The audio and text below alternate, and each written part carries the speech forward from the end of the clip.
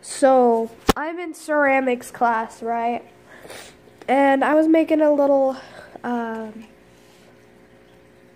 making a little Tino figure. Well, I made it already, and it's bone dry, but when I went to ask to put it in the kiln, it turns out the kiln is broken.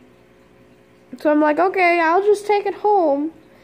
And I really didn't have plans to paint it, and since I can't fire it, of course, there's no way in hell I'm able to paint it. But, joke's on you, existence. As you can see, there's a lot of clay dust right here from me trimming it down. I use this, and this, and also a sponge. And then I've put 2 layers of white paint on it so that it doesn't have that gray tint and the colors pop out more. I don't think I'm gonna put a 3rd layer. I don't think I need it really, because you can see it's wider than the actual paper plate. But yeah, the paint actually makes it kind of sticky, or well, it feels rubbery.